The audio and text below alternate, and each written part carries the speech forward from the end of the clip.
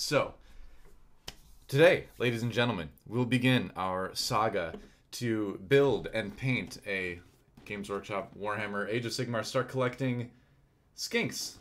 Part of the Seraphon line. I'll show it to you under here in this long sweeping shot. Whoa. So, anyway, this comes with, as you can see, it's hard to show you, but it's 3 Pterodon Riders, a Basilodon, some skinks. Either way, you're gonna see it. You're gonna be able to see it all. I'll put it up here. There you go. That's what we're gonna be building. That's what we're gonna be working on today. Skinks. Yes, I actually do have these cutters, which are from the Gundam model. I really do like them. I think I've got sort of a mix of Citadel stuff, the Games Workshop tools, and then other tools as well. And at the end of the day, like, some are a little bit better than others, but it's really about like how you use them than the tool itself. But we'll get into that. So anyway, first thing we need to do, and I think what we should do is just open the box, right? Which I haven't done yet, so let's check that out. So when you get one of these start collectings, as the table shakes and shivers, what you're going to see, and move our tools out of the way here. It's important too to have one of these little plastic, sort of like plastic vinyl mats. You can see mine is very well worn because you're going to be cutting things, you're going to be painting things, you're going to be gluing things, you're going to get little bits of plastic everywhere. And so you want to have something to kind of catch some of it so you can throw it out easier as well. So there is that. So we're going to look in the box and then we're going to go over what tools we need. Yeah. Well, the thing is, Bull Skunk, there's a lot of people I know that like don't really play the game, but they're just really into building and painting minis. So you don't need to play to be part of it. I mean, oftentimes, like, I definitely don't have a lot of time to go and play games, but I do find a little bit of time for building and painting here and there. So for me, most of the hobby is the building and painting stuff, even though I do like playing the game. So it really depends. So in the box, looks like this. Here's what we see. Let's go ahead and do that. I have the focus set up so that when I start working on it, it'll be right. So I'll just have to lift it from the meantime. Like I said, work in progress, guys. Anyway, start collecting skinks. This book will have all of your guides to building all of the different models and things like that. I think what I want to do first is I kind of want to build this guy first. I think this is going to be the guy that we're going to base the show around, is building the Basilodon with this particular weapon on top. That'll be cool to go through. But underneath this, you get a bag with different bases. These are going to be for the skinks. These are, I believe, 25mm bases. Some of them have slots in the bottom. Some of them don't. The skinks are a little bit older models, and a lot of those had that slot to kind of make them stick on the base a little bit more, or a little bit better. And then we have these sprues. So this is essentially, if you're brand new to this, this is what all the models come from. You can see all the different little pieces on the sprues, and then near all the pieces, you can see there are numbers. So 41, 11, these are parts of the Basilodon. If you look and see right here, that face looks a lot like the side of this face. It's because that's what it is. So this sprue and this sprue, I believe, are going to be our Basilodon sprues. Certainly looks that way. So these are the two we're probably going to use today. I'm going to set those aside for the moment. You can see the sprues for the other models as well. You can see the wings of some of the Pterodon Riders or the Ripperdactyls. You can make them in different ways. And then you've got some of the flyer bases for that. So these stick on the base, and then you stick the flying model on top. You'll see those clear stands sometimes. You can always make your own as well. A lot of people do a lot of modifications. These are going to be the stands for the flying guys. Put those aside. And then you've got other little parts as well. Here are some of the skink parts. I believe this comes with 12 or 10 skinks. Something like that. But this is what those sprues are. You can see some little weapons there. Multiples of these. And then this is going to be the skink priest as well. Yep. So this is going to be a single hero model. So maybe build this one second, then get to the skinks in the end. This is going to be the base for the Basilodon. So we need this as well. So, and again, like the size of the base is important because it has an impact in how the game is played. The game is played where distances are measured from base to base in Age of Sigmar, so you really can't swap the bases themselves around too much. You can do a lot of modification with height on the models that go on top, but you can't really change the size. If you want to do something, you use a different piece than this plastic piece right here. It has to be the same size to use it in the game. The flyer stands, depending on the model, yeah, these can be like a little bit awkward balance-wise, but you can do things to sort of shore that up. I do a lot of modifying to some of my models when it comes to flying and things like that. I'll show you a quick example really quick before we get started. But here's a model with a flyer base from the Caradron Overlords line. And so I use the flyer base, but I use some thermoplastic gel, or thermoplastic beads, to make sort of a cool smoke contrail to kind of make the base a little bit more sturdy and add an effect with that too. So this is already getting beyond what the purpose of this particular show is, but just a little example of what you can do to kind of change the bases. But anyway, let's get back to building the models. There's a little finished product thing for you. Oh, I'll show you this really quick first before we get started. I'm excited about this. I'm almost done with the Battle Sister I was streaming the other day. We've got some of the text on the banners and things like that. I've got some of the shading done on the cloak and things. So this model is almost ready to go. But again, besides the point, we're going to build some models today. So let me put this stuff back in the box. These are the sprues that I won't need for now. Mostly the Pterodon Riders and the Skinks. I'm going to keep the Hero Skink and the Basilodon sprues separate. Actually, I'll just put this back in for now. And there you go. Let's just set this aside. And so let's go over the tools that we're going to use for building these. I'll put the sprues right here so you can keep an eye on that. Again, like the focus is set so that when I hold things up, when I'm actually working on it, it'll be in focus. So apologies for it being a little bit out of focus. I'm using like a nice webcam for this particular thing, for my hobby cam, so it doesn't have a great depth of focus. Hopefully I'll get something in the future that's gonna make that better. But for now, we're working with what we got. First thing you need is clippers. So here's a pair of clippers I've used for years and years, since before getting into Warhammer, actually, when I used to build a lot of Gundam models.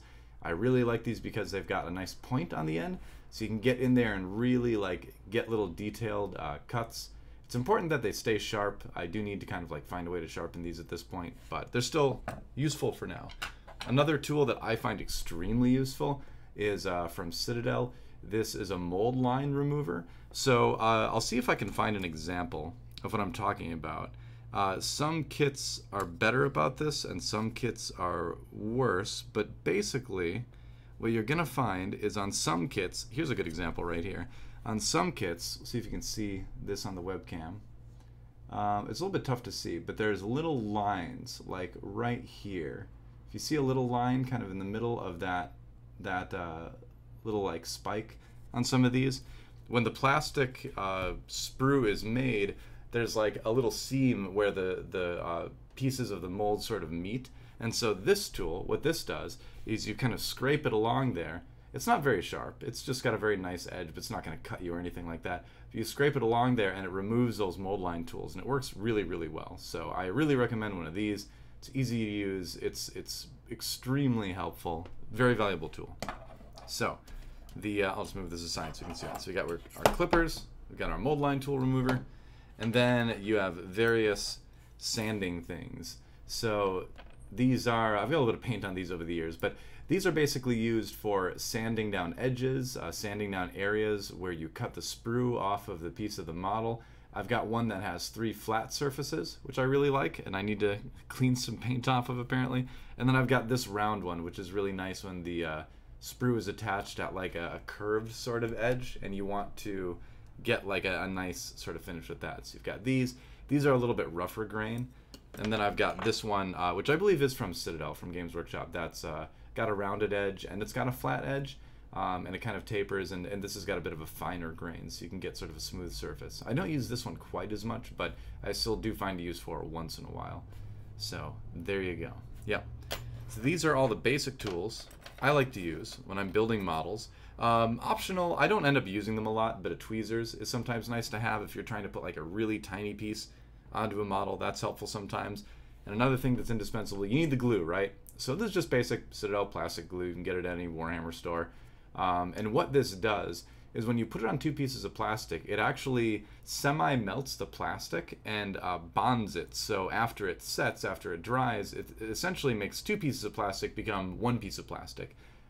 It sticks in a matter of seconds usually, but then doesn't really dry completely and bond completely for about, it seems like about a day or so. You can still work with the model while it's drying, but you kind of want to be easy with it until you're about like the next day, and then everything is really solid. I'll show you an example of a model I just built the other day, another skink model, coincidentally, from a different Start Collecting, but this is going to be one of the big hero models in the skink army. And so this guy here, I added a little bit underneath this arm to make him a little bit more stable. But all these pieces, some of them are attached to very tenuous ways, it looks like, but because essentially the plastic glue makes it into one piece of plastic, it sticks very well. So here's an example of a finished model right here. But let's get building. So first thing you gotta do, I usually like to put the sprues I'm working with off to the right, and I put the thing I'm building off to the left, or I'm putting the guide off to the left, and then I go from there. So the microphone's kind of in the way, but you can see Bastiladon. Here we go. It's a starting port right there.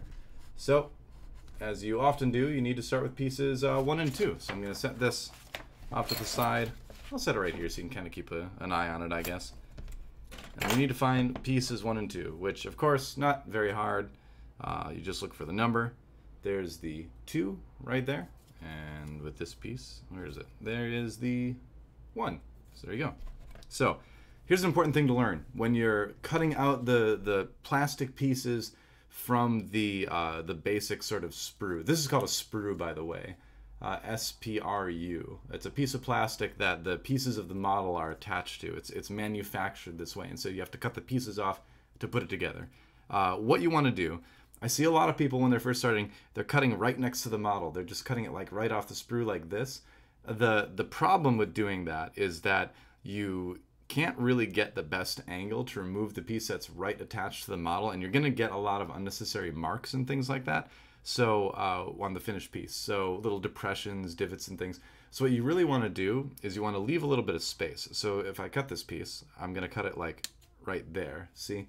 So you've got a little bit of room, and we're going to go and cut these little areas off later on, but that's the first part, is to go through and cut a little bit away from the actual piece of plastic itself, so that what you're left with is a piece with these little things attached to it, right? And so now what you can do, now I can maneuver this and I can get in there much better and make much cleaner cuts. So you're gonna see little marks here, but it's not gonna be, it's gonna be much more flush with the plastic. So then go around, cut all this stuff in. I like to sort of push down and twist a little bit when I make the cut. I find that my experience is that by cutting it like that, it makes this a little bit smoother, this area. And don't worry about this white dot, because either there's going to be glue on it or there's going to be paint on it. So you're not going to see this stuff. So don't worry about that so much. But anyway, cutting these. Some people I know like to have one clippers for clipping off the sprue, the big cuts, and then another sharper clippers for doing the ones close to the miniature. I used to do that too, but after a while I kind of got lazy, and I don't think it makes that big of a difference, so you don't need to worry about it too much. So anyway, gonna finish the rest of this. So now what we're left with is this model here, and you can see there's like little bits. See, there's a little bit left there. And so what you want to do is just take one of your sanding pieces and semi-carefully go through and just sand that last piece off, and you can use the little tips, sort of go in and get the little extra stuff out, right? So even though you might still kind of like see a little mark there, when you run your finger over it, it's going to be nice and smooth. So that when the primer goes over it, when the paint goes over it, you're not going to see these like marks from where the sprue is attached. So go through in each piece and just go through there and run it over that, and then I usually just like to check it with my finger, brush some of the dust away and make sure it's smooth. Areas like this, you can tell this flat surface, there's going to be something glued to this. So in this situation, you want to sand it down so that when you do put the piece on here, it's going to be flush. So even though you're not going to see this part, still sand this part down, because you don't want big gaps in the model, right? So that's why I'm even going to sand down these areas here, if that makes sense to you. And obviously, once you get good at it, this process goes much quicker than what I'm going to show you today. That's why I'm kind of only, I think, going to do one model, because it's going to take a little bit longer doing the explanations. But once you get good at it, it goes pretty quick. So moving right along to piece number 2. And then we're going to get to the gluing. And man, like the first time I put a model together, I was so afraid to glue it, because most of us in our lives don't have a ton of experience with gluing things. And so, you know, we're used to glue being like messy and it's going to get everywhere and it's going to be a big problem. I mean, maybe all my glue memories are from elementary school, but hey, I don't think that's too uncommon, you know? We paste things together in elementary school, but unless you know, work in sort of a hobbying field or work in some sort of manufacturing business, you don't end up doing a lot of gluing in day-to-day life, right?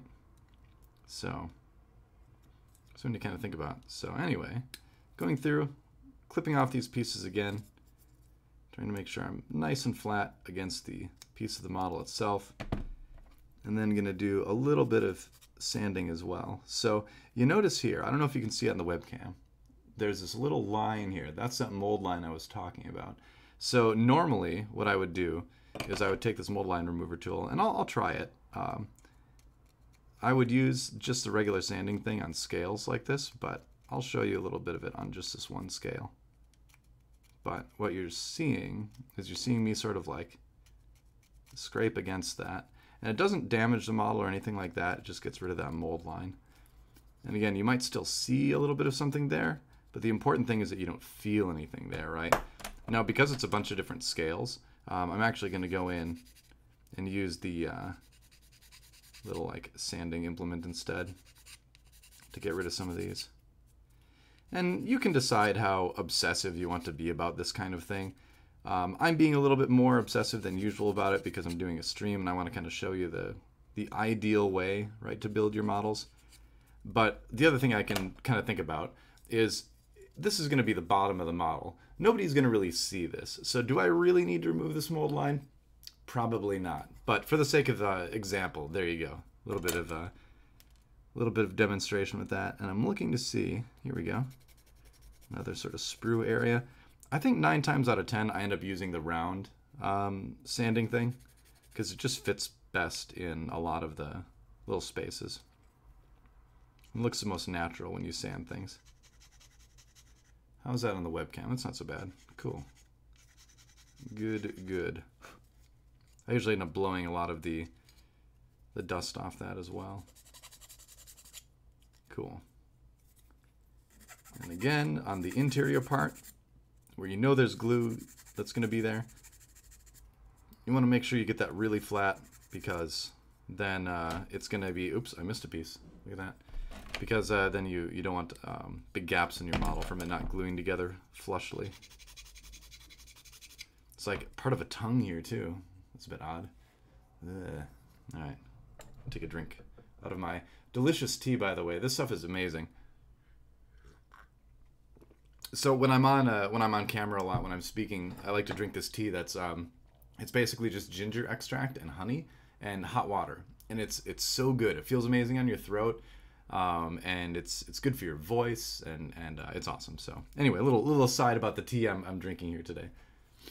But yeah, and we are doing Solar Engine, Uber. We are indeed doing Solar Engine because Arc of Sotek was good before, but in the new rules, the Solar Engine is pretty sick. So what I like to do before I actually do the gluing is I like to just test fit the piece first.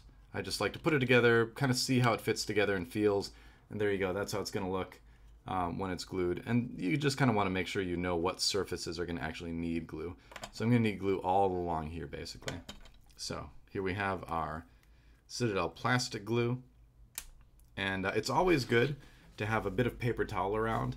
I know, and this is paper towel, not TP. I'm not wasting valuable toilet paper that's in such short supply in America right now on this model. No, this is just regular paper towel, which is still, I think, in stock anyway. But you might get a little bit of extra glue on things, and so you want to be able to clean it up. Don't worry, this is not super glue. It's not going to glue your fingers together. It's not going to hurt you unless you drink it, which I wouldn't recommend. I don't know what happens if you drink it, but it's probably not good. But either way, it's not like gonna, like, you're not gonna go to the ER if you get any of this on your fingers, basically.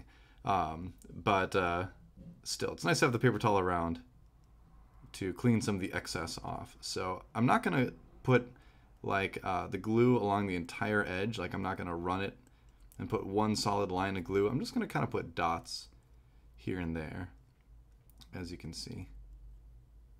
So I think that's all I need for this piece. I might have gone, oh yeah, I went a little bit too far, but that's okay.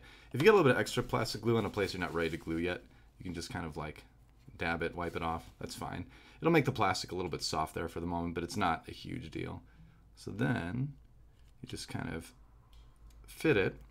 And you don't need to press really hard or anything like that. You don't need to like, you know, grip it and just really like clench to get it to glue. As you can see, like after a couple seconds already, it's stuck there. Like I could pull it apart really easily, but it's not going to go anywhere, right? I could have used a little bit of glue down here. Actually, I didn't notice. What I'm going to do is actually glue on the inside a little bit. I'm going to be a little bit messier with that, and that's going to sort of bond that area a little bit, even though I don't have any glue right in there. That's fine. We've got this huge area that's glued here. This isn't the end of the world. And I think that's a good lesson to kind of keep in mind when you're building these, is that if you screw up, it's really not the end of the world. It's very, very difficult to screw up these models enough that they're ruined. I have never done that, despite screwing up a lot. Most things are fixable. Even if you glue the wrong piece to the wrong piece, just pull it apart again, dab it a little bit with a paper towel, and then go back to it. So anyway, first two pieces together, we've got the body and very weirdly the tongue just kind of sticking out. It's very disturbing. It actually goes like this. This is the bottom, this is the top. And it's quite disturbing looking right now. I will admit, it's a little bit odd. But yeah, so anyway, there's that. What I recommend too is when you're done using your glue for a piece, put the cap back on. You don't need to like put it on super tight, but just put it on because the tip of this plastic glue does dry out pretty quickly. And it won't dry out the glue inside, but it'll make it so that the glue won't be able to come out of the metal tip. So definitely put this back on if you're going back to cutting pieces for a little bit. If it gets stuck, sometimes you can kind of like pull the glue out of the top. It'll glue into one piece, so you can kind of pull it up and free it. If it's really stuck up, and I hesitate to recommend this, but if you can very, very carefully take a lighter and just kind of run it along the edge here, and it'll actually burn the glue out of there. Now, keep in mind, this is extremely flammable, so do not do that while this is attached to this bottle. If you're gonna do that, take the metal piece out and then do it. And make sure your hands are in a safe place as well. But yeah, please, no flames anywhere near this. It will explode, and that would not be great. So yeah. Take a drink of my tea. Oh, the ginger is kind of spicy actually, so if I take too big a drink, it's like, whoa. But anyway, piece number 2 here, as you can see, we need 11, 9, and 20. So let's find it again. I think that's going to be around here. Usually, as you can see, the 9s will have a little underline underneath them, so you don't get them confused with 6s. So we know that we need that one. Doesn't really matter what order you clip them out in. So 9, 11, and 20, right? Yeah, so the other ones, it looks like the other ones are on the other sprue. Sometimes you're going to need to go to a different sprue to find it. So let's find it here. Here's 11. All right. There you go. And 20. 20 is kind of a long, thin piece. It's a little bit of a Where's Waldo sometimes to find the pieces on here. But you will find it if you keep looking, he told himself. Let's see. 20. It's definitely, here it is. Aha, it was right in front of me the whole time. You guys probably saw it before I did, actually. Yeah. Yep. And yeah, I guess I'll say if you do like the content, yeah, please sub. I'm going to be doing a whole series of this stuff. Again, we're going to take it from this to fully painted, completed model like this guy. Not the same thing. Obviously, this is not a lizard, but he is a completed model. So we're going to go from that to that. So it's going to be neat. Anyway, now let's go ahead and clip these pieces off.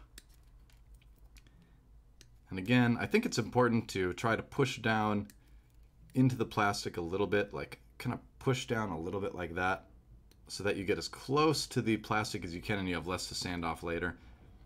It's kind of a skill that you'll kind of like learn as you go along. So if your first models don't turn out perfectly, It's not the end of the world. They'll look better. My first models, I totally messed up so much. I put like the wrong weapons on guys. I put some of them on the wrong bases because I didn't understand that there were different base sizes you need to pay attention to. And I just screwed it up so completely. But it's okay. I was able to fix stuff I needed to fix and play with the models and have a good time with them anyway. So that's fun. And, you know, while the building and painting part of doing this is definitely one of the best parts of the hobby, I kind of see it as like a really cool building and painting hobby where you get to play an awesome game at the end of it. So I kind of see the game as sort of like a bonus, honestly, because I'm the artsy fartsy type, so I like this kind of stuff. Generally a little bit more. Got some of the cool like back area here. So anyway, looking through that, and I'm kind of examining a little bit for those mold lines if there's any I need to remove. But I gotta say, this is pretty good. Like, not too many mold lines to worry about on this one. And again, if you're just joining us, when I say mold lines, I mean those little seams that you see from the manufacturing process when you're making a piece of plastic on a sprue like this. You'll get some lines, like right here, if you can see it. There's like a little line that goes like that. See? That is a mold line, and it's not a big deal. We can get rid of it if we want to, like this. But that's going to be glued on the inside, so it's not a huge deal. But sometimes you see them when they're on like the outside of a leg or something like that, where if you prime it, it's going to be a very obvious line, and you want to get rid of it. So, but this model so far so good. Not a lot of them to worry about. Oh. As an aside, I got some glow-in-the-dark paint, and I'm so excited to use it. We're going to have to check that out later at some point. Anyway, going back to the instructions here. And again, this is all going to go much faster if you're doing it at home. I'm just showing you this, doing it slow so everyone can kind of keep up. So you can see where the pieces go, 11, 9, and 20. So 11, 9, and 20. So let's just go ahead and put 20 on first, because I want to show you that you don't need to really go in any specific order. Again, I'm fitting it to make sure it fits and just kind of get a feel for how it's going to be, because once you get the glue on there, you kind of want to know where you're going to go. You get these big bubbles sometimes on the end of the thing. Sometimes the glue kind of comes out itself, as you can see. Just dab that on some paper towel and get back down. That's fine. So I'm just going to put some glue on the inside here. Don't have to be like super neat and tidy with that. Set that down, and then yeah, just go ahead and put this in here. Now if you notice, a little bit of glue pushed out here. That's going to happen sometimes, and all you have to do is take a little piece of paper towel and just dab it out of there. And that's it. You don't need to rub or anything like that. You just need to touch it to the area, and it's going to suck that glue up into the paper towel. So there you go. So that piece in there, as you can see, pretty solid. It's not going to come out. But again, it's going to be about a day until it's bonded, really, and it feels like one solid piece of plastic, right? Yeah, it is a C9 mug, yep. They gave that to me a while ago. So now this piece appears to go right here. Yeah, that's right. And you can kind of see, because there's little divots here in the plastic, and there's little bumps here. So you can tell those sort of go together. And a lot of times when you've got a piece like that, there'll be little indicators that kind of tell you, you know, this is where to glue it. The glue's coming out kind of fast because this is a newer bottle. So I've got a little bit extra here, so I'll just dab that up again. Not the hugest deal. And yeah, I'll just stick that on there. And there you go. Don't need to press very hard. I'm not like torquing it like crazy. I'm just firmly, you know, making sure everything is in there, making sure there's no gaps or anything like that. And that's it. That piece is on, you know. Now, for this piece, it goes kind of in the middle somewhere. So I want to make sure that I'm testing to find out where it is. Okay, it goes first. So it goes here. So that means we have to glue from here and here. So I'm going to put some glue on there. And do that. It's kind of funny, like, I never really thought of building models on stream much before. I've done it before, but I've had so many people talk to me during my streams to be like, you know, and say things like, "Oh, I'm kind of intimidated to get into the hobby because I'm worried that building the models is going to be the hard part." And for some reason, my brain kind of always thought, "Oh, the painting the model seems like the intimidating thing." But then I kind of remembered when I got started, building the models was a little bit intimidating. You know, you paid all this money for this plastic, and you want to make sure it ends up in the right shape at the end, right? So anyway, that's on there again. Sticks very quickly. So we're on to the next piece we need to cut out. So let's cap the glue again for the second. There you go. And page 2. So next step is going to be, looks like a couple legs. So 13, just a leg that goes on there. So the tongue sticking out awkwardly, which is hilarious and disturbing. And then this foot. So sometimes what you're going to see is you're going to see little like breakout boxes. So it says this piece goes here, but in order to make this piece, you have to do these 2 steps first. So when you see a little sort of word balloon sort of thing, that means do this stuff first and then use that completed piece in this area. So we're going to do this first, 18 and 19, and then I need 13 too, so I'll cut that out if I see it. So let me see. Looks like a lot of that is here. Here's 13, so I'll just cut that out right now. Again, cutting away from the piece initially.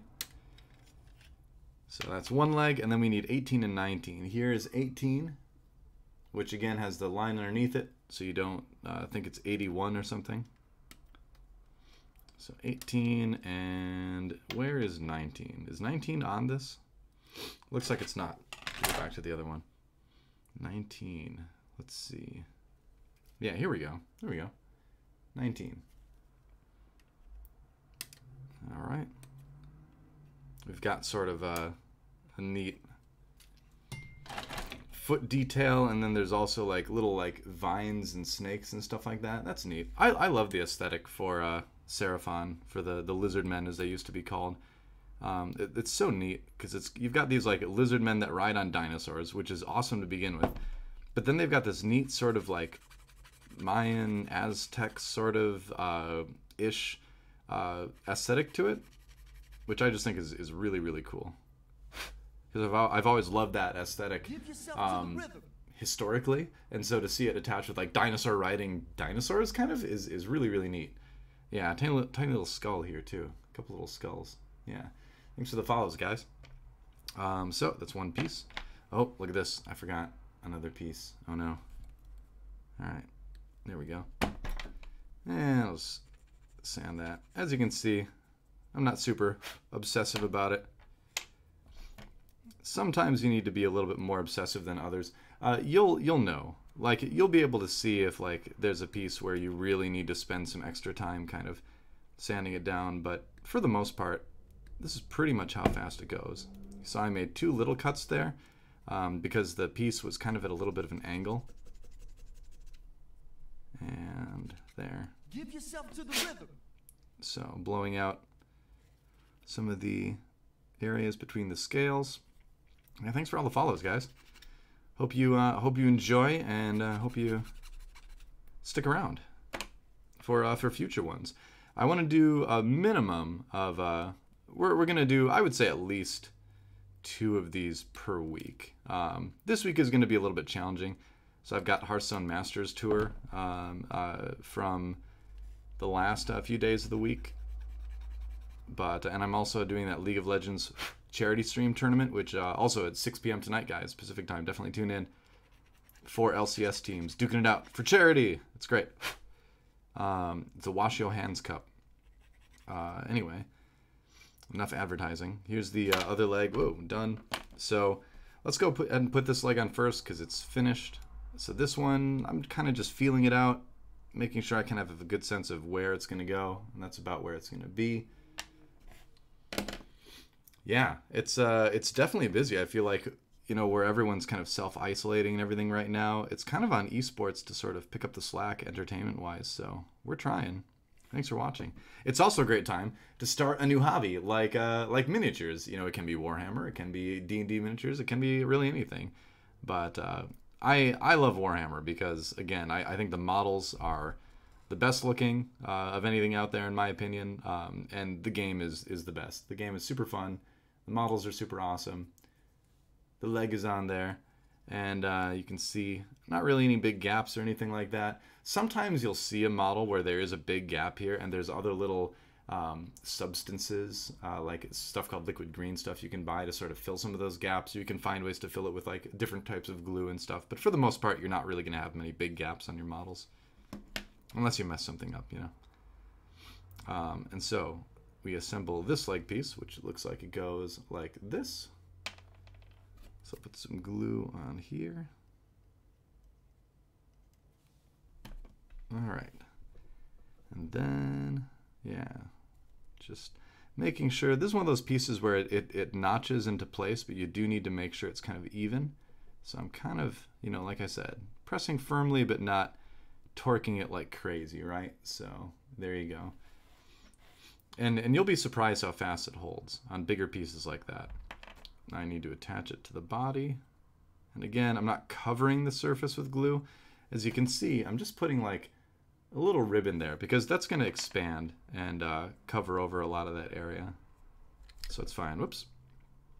And yeah, so just put it in place and then just hold it for a second or two. And that does it. That's really all you need to do. And then you don't want to set it, like I wouldn't want to set it like this where it might, you know, push up and push the legs out of place. You want to kind of set it in a way where it's going to favor the glue drying a little bit easier. So keep that in mind when you do that as well. Thank you, Bull Skunk. Appreciate it, man. Anyway, so more clipping. Cap back on the glue. And what's next? We've got this piece. So now we need 22, 12, and then this leg piece is 3 pieces actually, 16, 83, and 17. So let's look for this leg piece first. 16, 83, and 17. So are there any pieces on here? Yep, here's 16. Let's see, 16. All right, and then any of the other ones on here? Nope. So 16, 83, and 17. All right, well here's 17. I'm getting very good at spotting these because a lot of times I'll spot it by like the shape of the piece rather than finding the number. Sometimes you have to hunt down the number, but a lot of times you can just find the piece straight up. Generally, the numbers are in similar places, like 70s, 60s. So if you see like higher numbers, you know it's probably going to be around there. Right now, I am looking for 83, right? Which is a foot. Here it is, 83, right there. All right.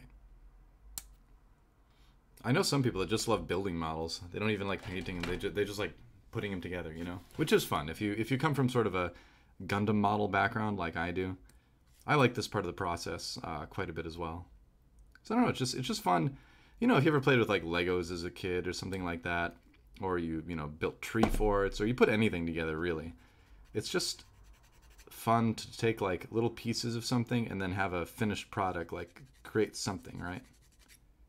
It's neat. It's fun to be creative. And what you can do is over time, you can start like taking different pieces from different kits and putting them together and doing what they call kit bashing, which is where you, you know, like I said, kind of make your own models out of bits and pieces of other ones that you have, right? So that's something to kind of get into over time. You know, if you want one of your guys to have a cloak and maybe he doesn't come with a cloak, you can always make one yourself out of another piece or out of, there's different substances like I talked about that you can form it and mold it and it dries hard like plastic and you can incorporate that into your model. So you're really not very limited at all with what you can do with any of this stuff. So right now, yeah, I'm just kind of like cleaning off some of these pieces and then I'll be able to put it together. All right, and like I said, when I cut, I kind of do a little bit of a twist. Not twisting as I'm cutting it, you don't want to twist the piece off, but when it gets near the bottom, I kind of do a twist to kind of make a cleaner cut. It's hard to describe. It's kind of one of those things you need to like feel out after you do it for a while. Nobody taught me how to, nobody told me to like do that. It's just something that I kind of discovered, you know. And I should state too that like this isn't the way to put together plastic miniatures. This is just a way.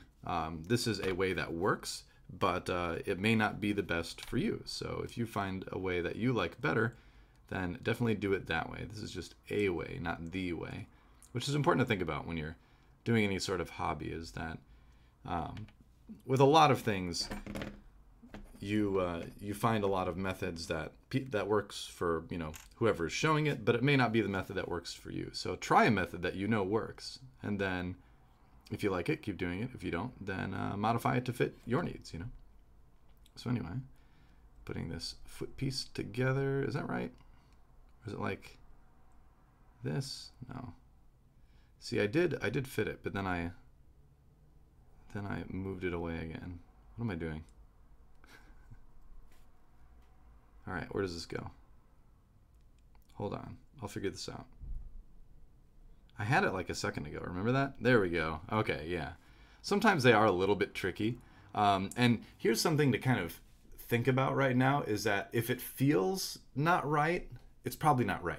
Like if it feels harder to put together a piece than you think it should feel, you're probably not doing it in the right way.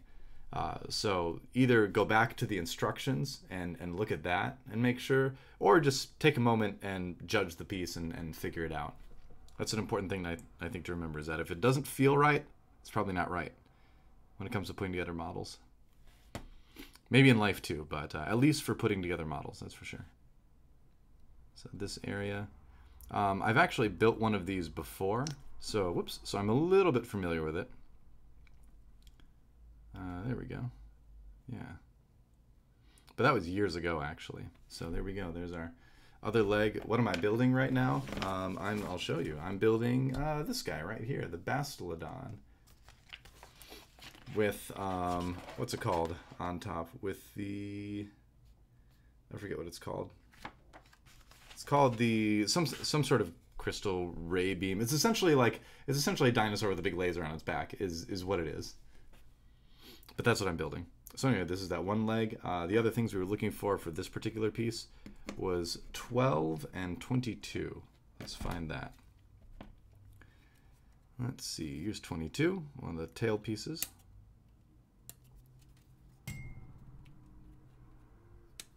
And then I need to find 12, which I believe is another leg. Yeah, here we are. It's right here. 12 is another leg. There. All right. So let's go ahead and put the tail piece on first. I'm gonna wait with the leg that we just built. I'm gonna give it a little bit of time to set. I don't really need to, but it doesn't hurt, you know.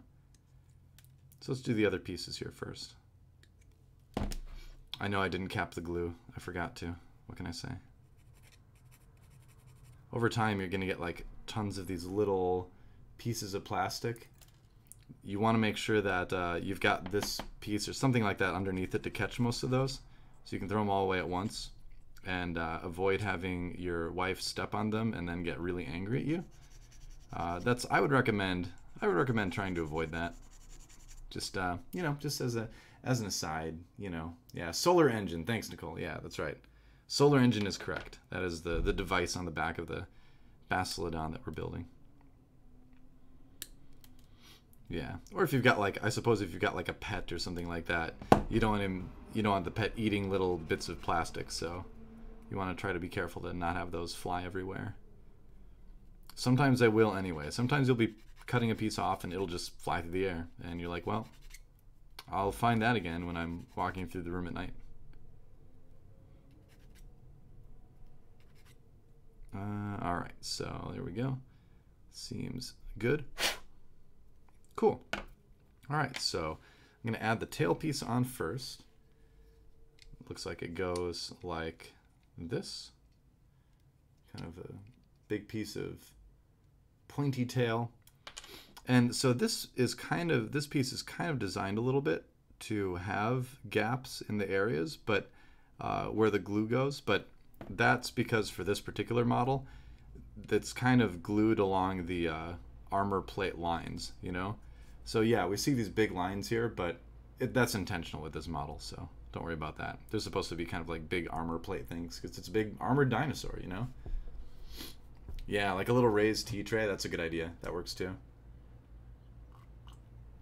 My answer is just build a lot of it in my office, so then they aren't in the rest of the house where someone can step on them. And other legs. So the front leg is going to go right here. So glue that on. A little bit of glue inside here. And over time, when you're doing this, you'll figure out like how much glue to use, you know? Just kind of takes a little bit of time and practice. But you can see I'm able to press this pretty firmly, and these other pieces that we glued not too long ago are holding. So it really does glue quickly. Now it looks extra freaky with the arms and the tongue sticking out. just a tongue, you know, as you do. So another little bit of glue. And I'm really barely squeezing this at all. Once it kind of gets started, it sort of flows out itself. Now I didn't check the fitting of that before I glued it, but I was pretty reasonably sure I knew where it was going to go. So anyway, there's the legs on there and part of the tail. So for now, I'm just going to brush some of this out of the way for the minute. Set that on the back. And we've got one more piece to do, which is piece number 3, this big back armor piece, which is right here.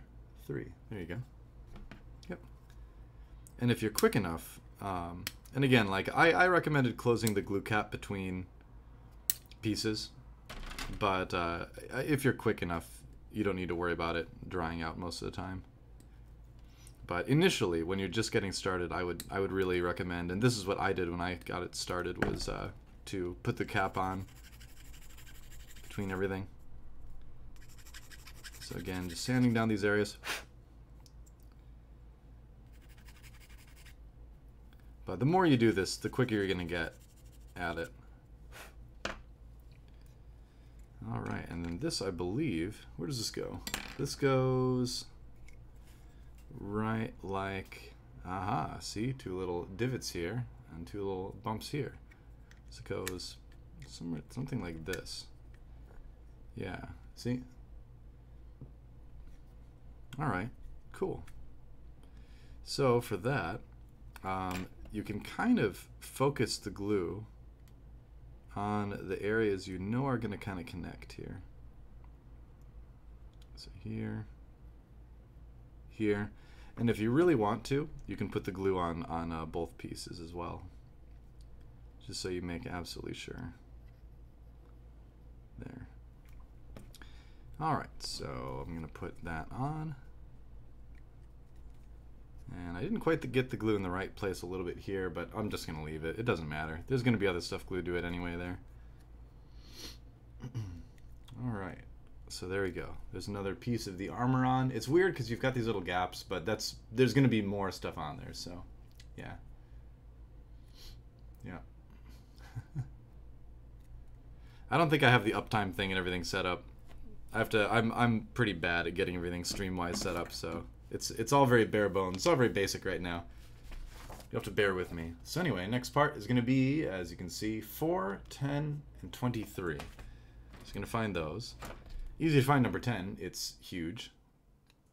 So grab that.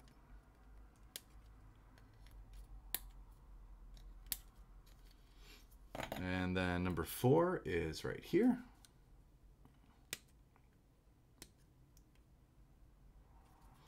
All right.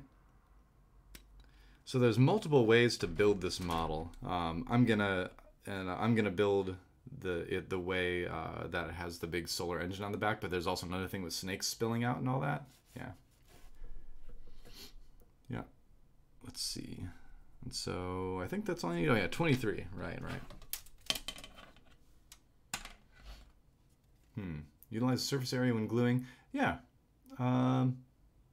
Yeah, I mean, like I said, there usually are areas where the glue can go without any trouble. So let's see, 23, where is that? But yeah, but I wouldn't put glue over the entire area because then you're going to have it squeezing out the sides and then you're going to have a big mess. And it's going to mess up the surfaces a little bit of the plastic. So you'll kind of get a sense as you do it as far as what enough glue is, you know, what constitutes enough glue.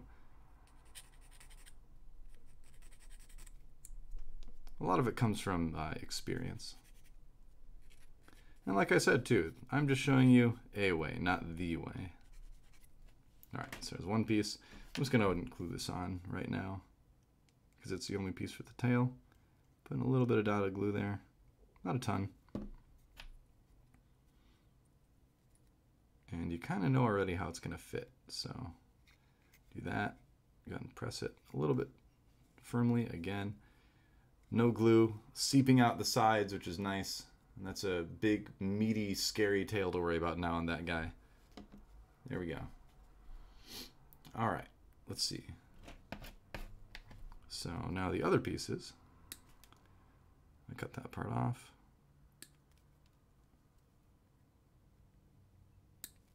And yeah, I would say you can probably build a start collecting in an afternoon or in an evening.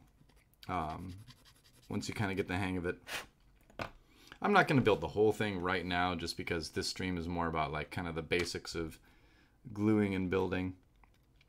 And like I mentioned, I've got some other shows for tonight I kind of have to get ready for, but we're at least going to get this guy done. So and I got to say, there's not much that feels more satisfying than having a piece like that just fit perfectly into place. It was like that subreddit that's like perfect fit. That's what that piece felt like right there.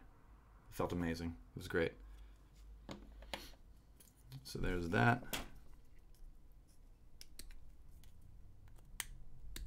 And I'm just going to do this other piece really quick here. Do be careful that you don't snip your fingers. I haven't done that myself, but I know there's other people that have, so be a little bit cautious. Is this like ASMR now? It's the sanding noises? I don't know. Maybe I'm in the wrong streaming category on Twitch. This piece goes, it looks like right here, right? Yeah, that's right. Okay. Goes like that. Yep. So again, you can kind of match the divots with the ones on the underside. And there's this flat area that fits right in here. So now we kind of know where to paint. So I'm going to put a little bit on all the surfaces there. And whoa, then I threw it on the ground. But yeah, there we go. All right. And this is pretty good. Yeah. Looks sick. I love this model. It's such a cool like little sort of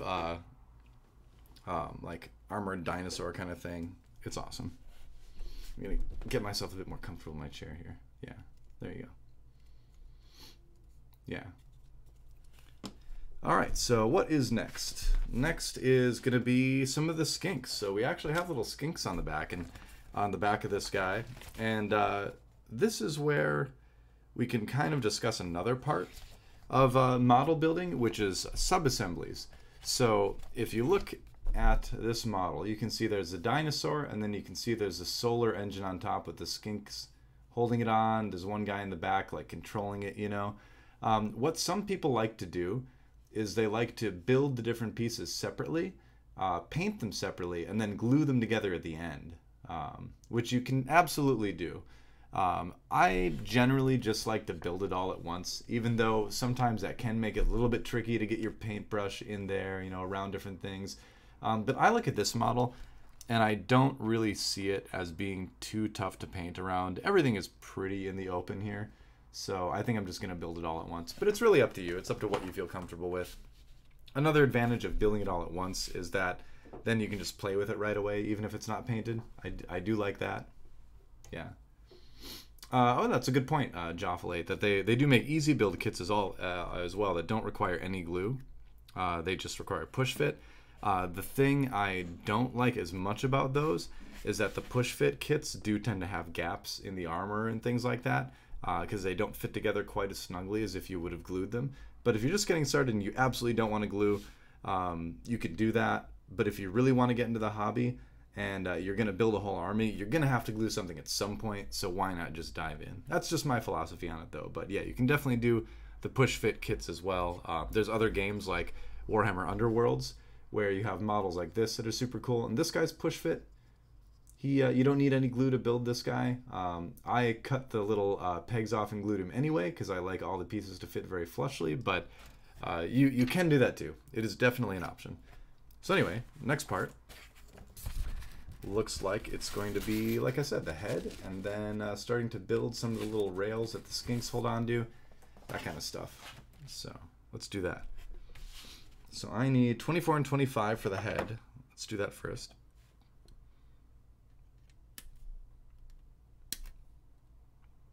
I'm so excited about painting this model, actually. It's been really one I've been looking forward to for a long time. I had a Seraphon army a year or two ago, but I didn't enjoy playing it that much. They were kind of a weak army at the time. They're definitely not anymore. There was a new book with rules for them that just came out. So I liked painting them, but they just weren't great on the battlefield. So there was a charity for victims of some of the Northern California wildfires last year. And it was a charity specifically for Warhammer players that had lost their armies in the fires. You know, they had lost everything, of course, but, you know, you spend a lot of time building up your Warhammer army, and even though, obviously, you don't need Warhammer to survive, it hurts, you know? It hurts to lose something that you spent so much time and put so much love into.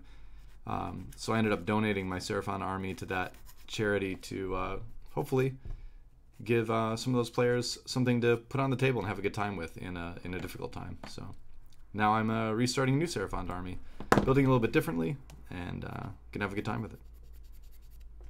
So there you go. That's where my old Seraphon army went anyway. Yeah, he finally gets ahead. No more random tongue. Although, you know, I could just like put two googly eyes here and then just you know, and then just like build him like that. How about that? I probably shouldn't do that. All right, so gluing. I think you could glue. I don't know if you can glue the head together and then put it on. I think you probably have to put it on in pieces, but I'm gonna just put glue around the outside here. And then I'm gonna take one of these pieces, one of the two, and I'm gonna glue these little areas that connect it here. Not a ton, because again, you don't want a ton of the glue seeping out. But yeah. So you only need to glue one side because you're gonna have the other side touching it anyway, so it's not a huge deal. So one part on there, and then I'll just stick the other part on. There we go. And boom. He's got a head. There you go. He's gonna have another little piece on top here,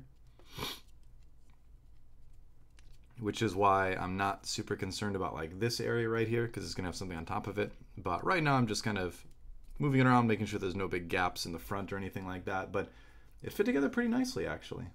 Yeah, no more random tongue. Yay. Congratulations, little Basilodon. All right, so now what do I need? I need 21, another armor piece. And then I need some of the actual stuff that goes on his back, which is interesting.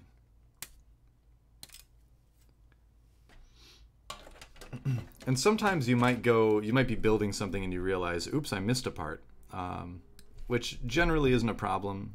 You can usually go back and just stick on the part that you missed in the instructions or whatever. But if you do run into a situation where you just can't put the piece on that you forgot, then you know, use a tool, use your hands, gently pull apart the pieces that you already glued on there.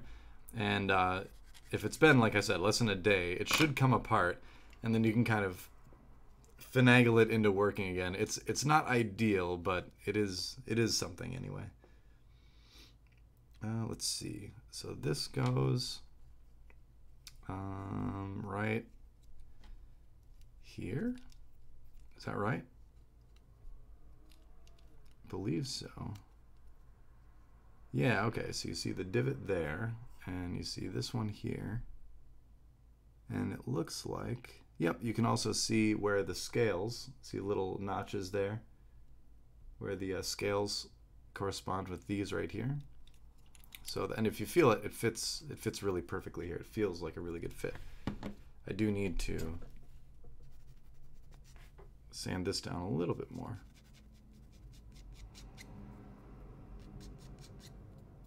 All right. And for this one, it's at kind of a weird angle, so I use the flat tool. There you go. Perfect. All right. And then, yeah, just a little bit on top there. A little dot here and there. And, yeah. Just took a quick glance at the instructions again to make sure. Yep, now he's got that nice little tail armor piece there. Okay. No googly eyes, so I think we'll skip the googly eyes this time. So let's see. Now I need to put the rail on the left side. So it's 31, 32, and 29. So these are going to get to be a little bit smaller pieces here. So 29 is this piece right here. And you can see there's a little skink hand attached to this. That's interesting. Again, you don't want to get anywhere near these little pieces. So I'm cutting well away from the actual piece itself because I want to make sure I can get really accurate cuts next to the piece that's going to be part of the model. And then what are the other pieces? 31 and 32. So this is where it gets a little bit tricky. So here's 31, a little bit small. And you kind of want to hold it sometimes so it doesn't, sometimes if you cut it, the tension will make it fly off, you know, into who knows where, right?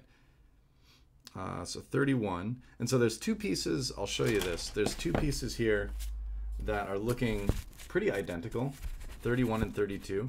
But the way they fit into the models a lot of times are one way. So if you get these two switched, it's going to fit a little bit awkwardly. So what I'm going to do is, because I know 31 goes here and 32 goes here, I'm going to actually set 31 down on this side, and I'm going to set 32 down this side so I don't get it messed up, you know? So where's 32? Here it is. Yeah. And that's what I'm talking about. Do you see that fly off there? That was not intentional. That was not for demonstration purposes.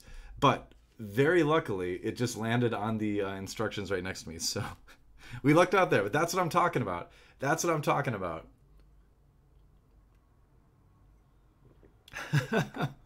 That was almost...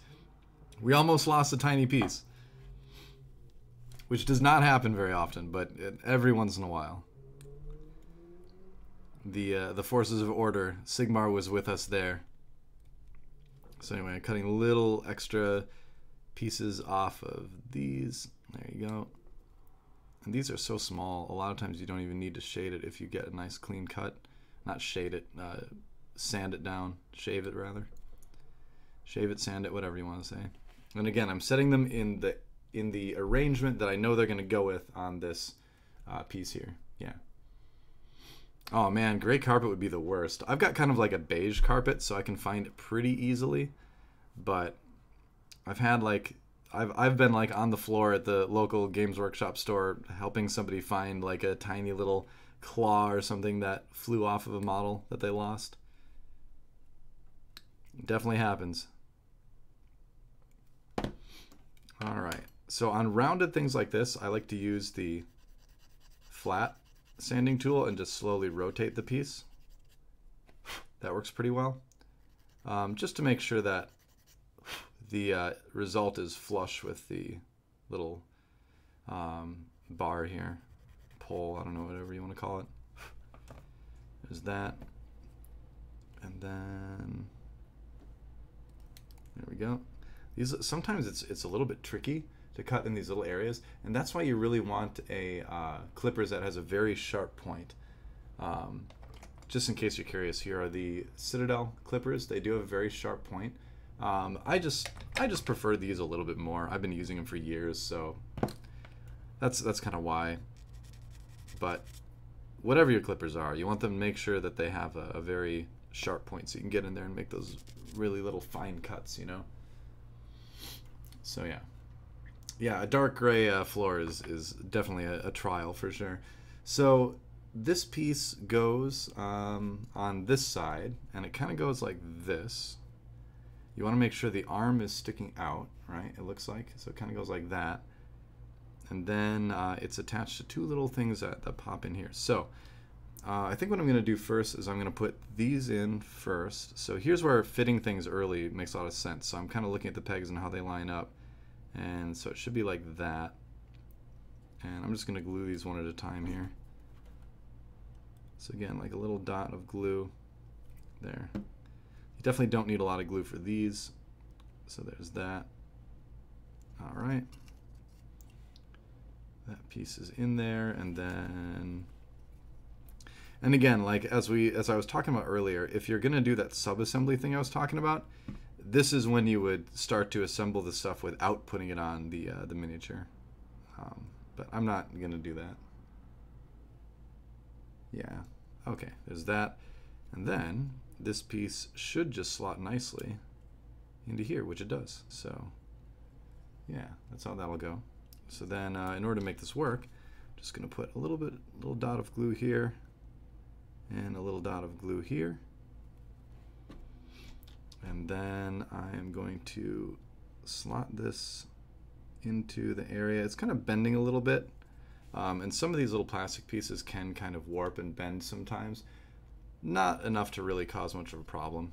Like it should be okay. And this may even be designed to have a little bit of a bend to it as well to show sort of the weight of the device on top.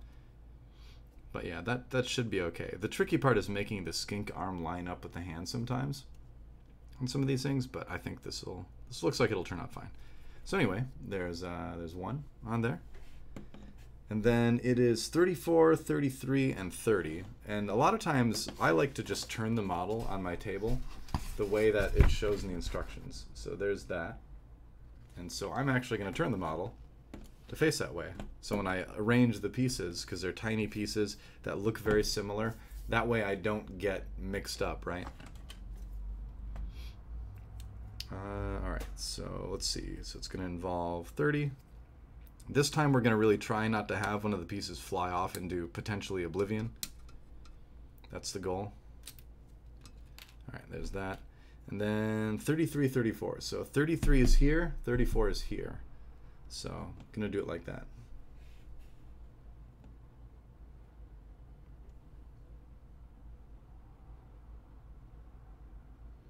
Wait a second. Did I glue it on wrong? I think I glued it on the wrong side, guys. That's what I'm talking about. Sometimes it's hard to see, even if you've been doing this for years. Because to me, if you look at this illustration, it looks like you're gluing it onto this side of the model, right? But in fact, you're gluing it onto this side of the model.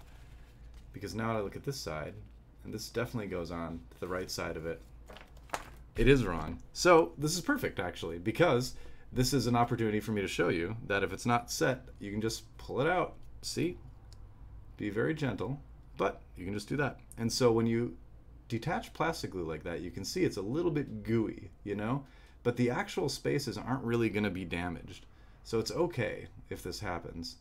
There you go. See, it's a little bit gooey, but it's really not that bad. And so all I need to do is just put the glue in the things on the other side, and literally just stick it back in. It doesn't really matter. And see, that was not intentional, but even when you are, you know, like in my position, you've done this a million times, it's still a situation where you're gonna screw up sometimes, you know. So now the bar is actually wrong as well. So I need to switch these around too. But again, not a problem. I can just do this, and then I can swap it like that, I think. Is the bar wrong? Oh no, you know what? The funny thing is that the numbers may have been wrong, which unfortunately does happen sometimes on some of these instructions. The numbers are actually wrong. I might have just screwed it up, but I've definitely seen ones where it's just straight up got the wrong number. Because yeah, if you look at this, this doesn't line up anymore. Yeah, it looks like this one is the one to go for this, even though this one was 30 and that one was 29. So it kind of, you know, I hate to throw anyone under the bus, but it kind of looks like the numbers may have been wrong in that guide. which honestly, it's something that happens on a fairly regular basis, unfortunately. But that's okay. Again, like I said, there is absolutely nothing that is screwed up in this that you cannot fix yourself. So we'll just do that. Now I can just use this. Whereas on this thing, yeah. See, now this looks a lot more normal, right? There we go. Yeah, that looks a lot more like what the illustration's supposed to look like if we put it there. Yeah, but that's the important lesson to learn from here is that you're going to run into things where it's going to be a little bit confusing.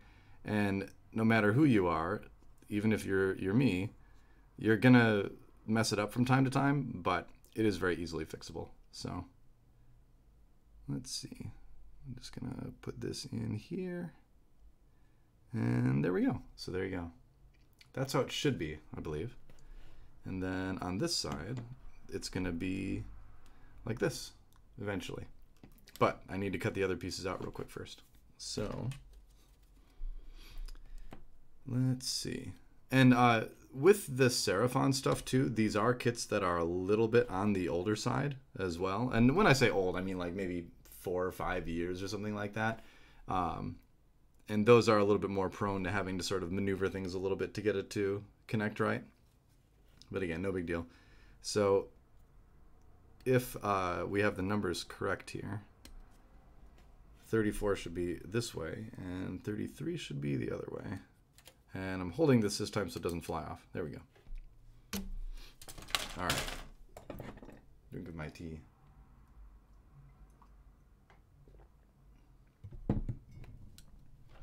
That's hilarious, actually. That's I'm kind of glad that happened because it's good to be able to show that you can just fix things really easily like that. But man, when you do it, you're like, what? Did I really mess that up? And sometimes you did, and sometimes the book did, but it's usually you, aka me, perhaps. So anyway, these areas again that had the glue in them before, put a little bit more glue in there. Because remember what this plastic glue does is it bonds the plastic together, so it essentially kind of melts it a little bit. So it's perfectly fine if you need to put a little bit more in there. There's that. And then I'll put a little bit of glue on the tops again with this because the other part is already cut out from before. And then this will just go right here. There we go. And so there you have it. The 2 bars are on there. Despite the trials and tribulations, it ended up working out okay. Everything's on, everything's fine. So, yep, no problem. Yeah, a 3D guide would be nice. Make like a cell phone app out of that or something like that. That would be cool. Anyway, so next part. More armor plating. Looks like 26, 5, and 14. Let's see. And I think we're pretty much done with this sprue at this point. It doesn't look like there's anything really... There's a couple snakes, but I know those are part of the Arc of Sotek, which is the alternative way you can build this. A lot of models you can build in different ways to equip them with different weapons. And there's a lot of people that actually build both and then just magnetize the different parts that are different and then put them on there. Like these magnets are a little bit too big to do that, but these are magnets I use on the bottom of bases to magnetize them to a tray I carry things around on. You can get smaller versions of these magnets and actually magnetize the different building options and put them together like that. It's a little bit more complex than what we're going into today, but it's something I've done once in a while, just to make things easier for transporting. For instance, here's one of my Caradon Overlords again on his flyer base, and what I did is I just magnetized the bottom of it, the flyer base, so he can just be on the table like that, and if you bump him, he's not going to fall over as easily. And then for transport, he's a lot easier to transport, where you can take these pieces apart. There you go. So yeah, just a little simple example of magnetizing pieces. And then when he's on the battlefield, you can just turn him at whoever he's facing at, so that's handy. And there you go. All right, so what was that? 26, I need 14 and 5. Yeah, the other army I'm kind of working on right now is the Caradron Overlords, but haven't had much time to work on anything, honestly, lately. Maybe the show is just an excuse for me to actually do Warhammer stuff.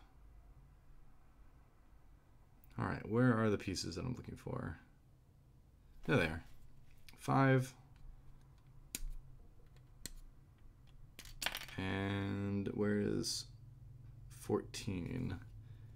14 is right here. So we're doing the right side armor right now.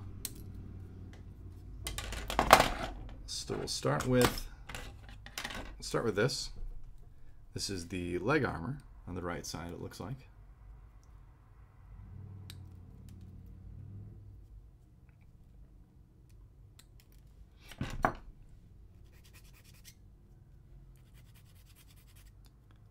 But yeah, it's like everybody has like their stories of the models they've messed up the most by by gluing the wrong things to the wrong pieces. It's always funny.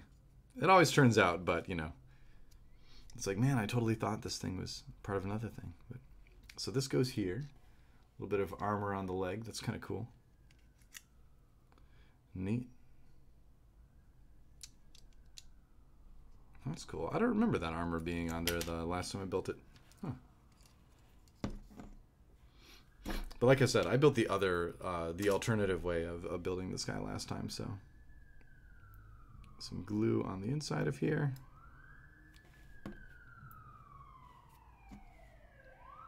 And then you can kind of, rather than seeing it, you can sort of feel it. When you slide a piece around and it stops moving, and it feels like it fits really snugly, that's generally where it is. So this is a very snug fitting piece here. Yeah.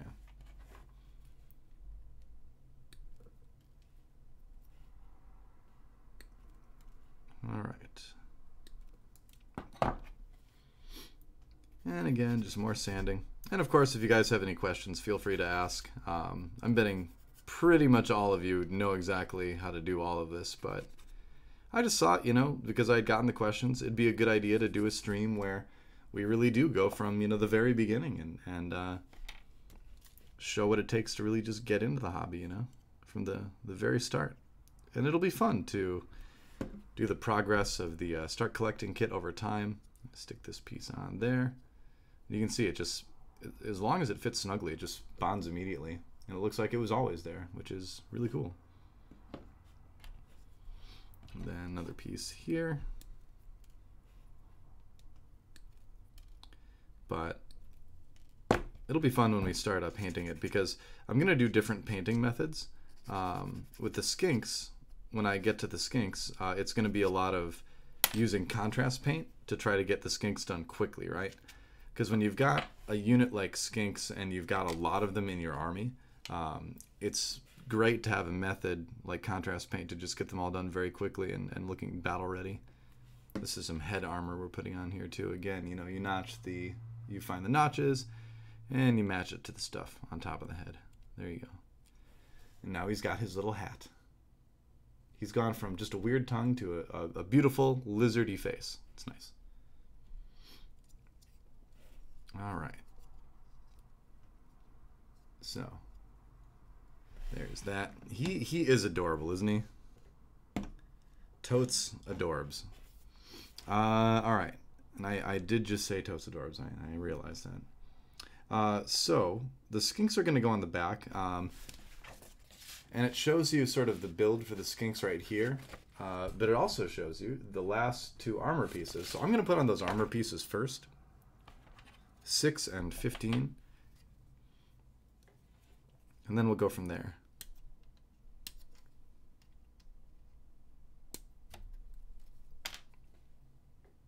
You know, I actually moved my camera setup, so as you can see, it's not in front of me anymore. And I like this a lot better, but it's still tough to not hit it once in a while, you know? Where is 6? There we go. Yeah.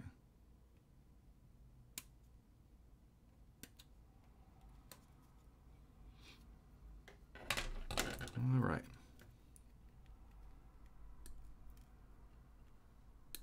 Cool. So this guy has 2 configurations. One is called the solar engine, which is essentially just a huge laser beam on its back, which is awesome. That's what we're building.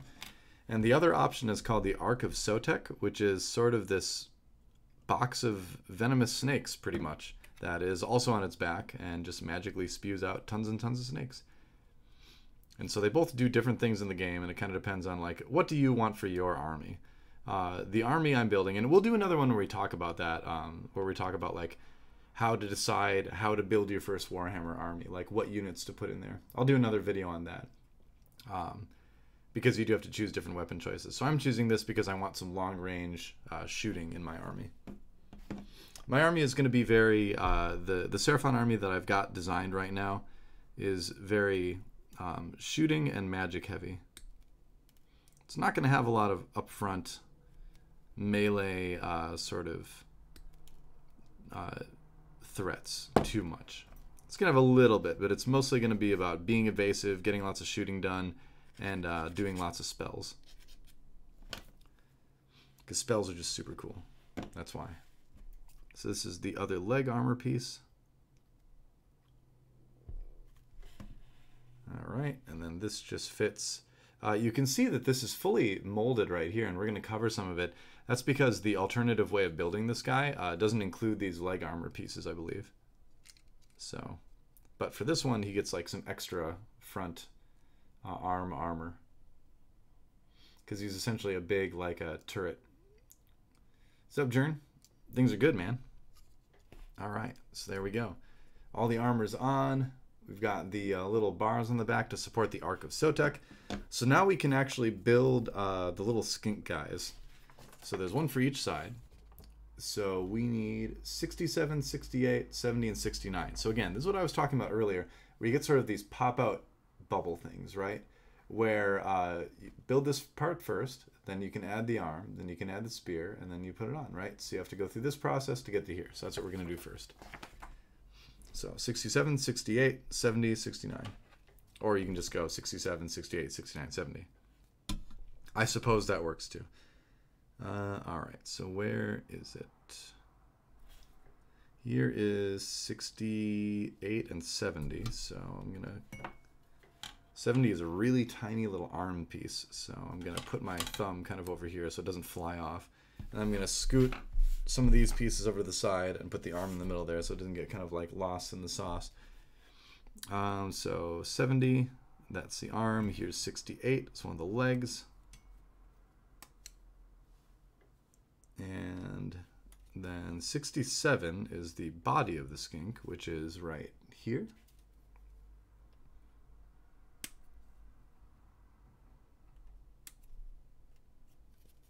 All right. And sometimes you have to rotate the clippers around to get just the right angle on there. There's that. And then let's find the last piece, which is 69, which is the spear that he's holding. All right. So now we'll just kind of clip off all the little pieces in the order in which we'll assemble it. So there's that. Trying to be careful not to cut anything extra off, because now we're working with really tiny little pieces here. So you do have to be a little bit extra careful. Then again, it's nothing that's really too difficult if you've done it a few times. Just sanding. A lot of these little pieces don't need quite as much sanding. And what I would recommend is, what I'll show you is when you've got these tiny little multi-part guys, to glue it in like sections basically, and give it a little bit of time to dry, just a 30 seconds, a minute to dry, so that these little areas, which sometimes don't hold quite as well initially, can get that little extra chance to set a little bit more. So there's that. And so the first piece is going to be putting this leg into here, like that. So again, you really don't need much glue at all. All right. And there's that. And then you can just leave it. That's it. And so here's what I was talking about, where I'll say set this guy aside, and then now we're going to do the next part, right? Just give it a couple seconds to dry. So don't cut all of this off right away when you've got a little multi-part thing like that. Just do one part, set it aside, do the next part, set it aside, and then that'll make sure your little model is just a little bit more set before you put it all together. So here's the arm. So again, not very much time, just maybe 30 seconds, but that's enough time to make this a little bit more solid. Yeah. Oh, thanks, Jern. Appreciate that. Thank you. That's awesome to hear that, yeah. Wow, that's great, man. Congratulations. That means a lot to me. I appreciate that. I'm glad to, hopefully I can inspire you to give Warhammer a try as well, because this is like, you know, we all love strategy games, right? You love StarCraft 2, you love League of Legends. I love Warhammer as well. So there's that. And then one last piece, we'll let this dry for a little bit. And then this is going to be the one that's going to be a little bit more tricky to get on there, because whereas before there were like little slots to put the legs and the arms in the body, this one is just a flat surface to attach the arm to the body. And that can be a little bit intimidating sometimes. Again, it's a round surface on the model, so I'm using the flat surface to sand that. Yeah. All right. And I think what I'll do, let's see. This guy is going to go on the left side. So he's going to be, the arm's going to be like this.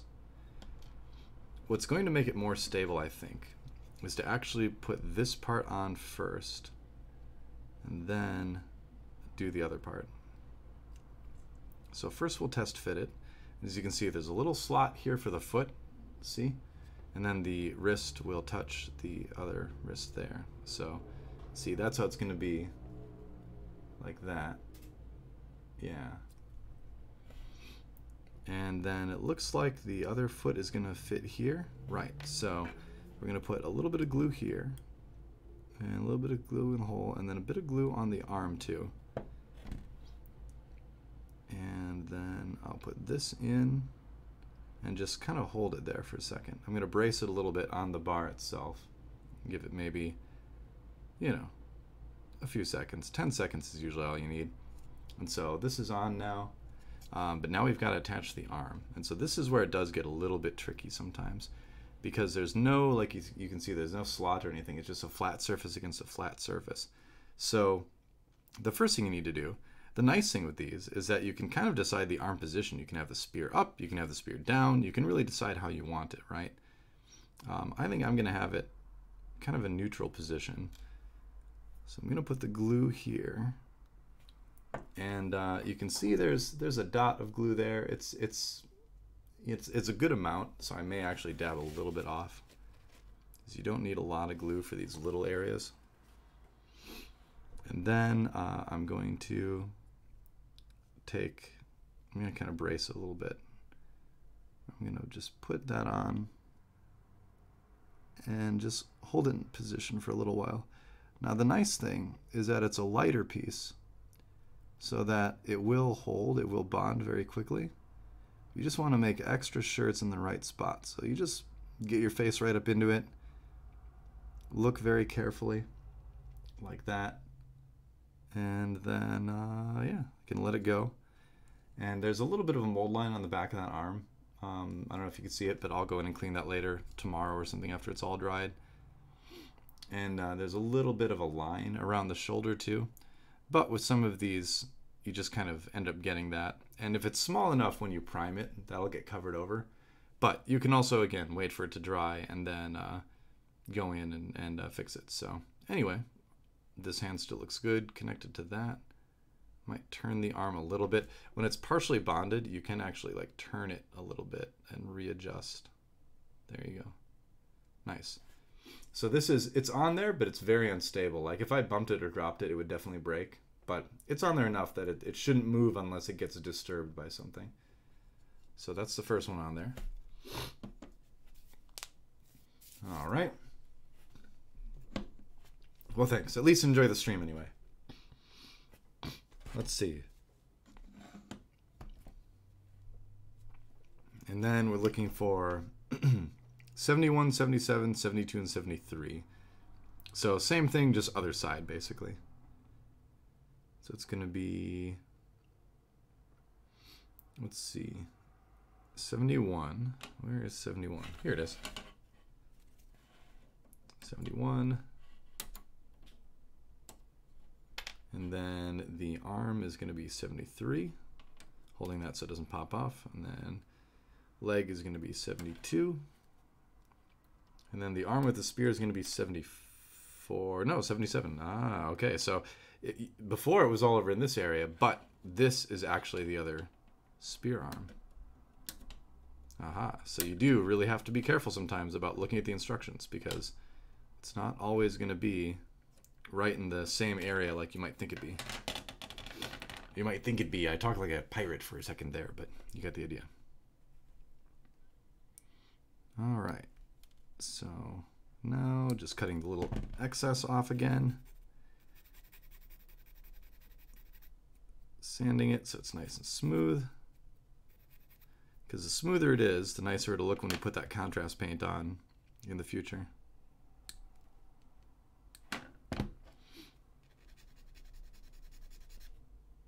And these are pretty fine-grained sanding things, so you can be pretty firm with them and it's still not going to mess up any of the other details, really. All right, so let's do the leg. Let's get the leg on there first.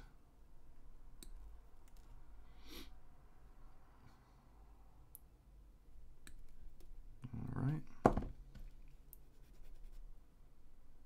And again, it's like I was talking about, you know, do one glued section at a time for this, just to give it a little bit of time to set. There. So what that means is a little bit of glue like that, and there's the leg. That slots nicely into position, so you don't really need to worry too much about that. A little bit of glue popping out there, so I'm going to just dab it a little bit with the paper towel. I'm going to raise my chair a little bit too. My elbows keep hitting the table. Ugh. My chair is kind of busted, so I kind of have to pull it to raise it. It's kind of annoying. There we go. All right. And I'm going to attach the arm. My chair is also very dusty underneath, apparently. All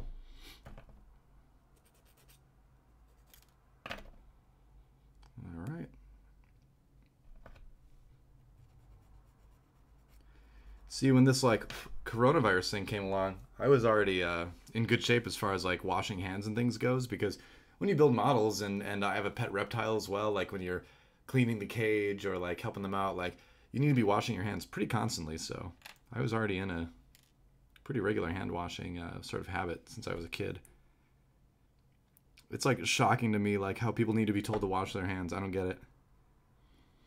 Maybe I'm just obsessive about it. All right, let's see. So there's that. And then I'm going to do what I did before, where I'm going to put this part on the model first and let that set a little bit, and then I can add the spear. So we know where it's going to go, so I can just add the paint here. And we'll hope it fits.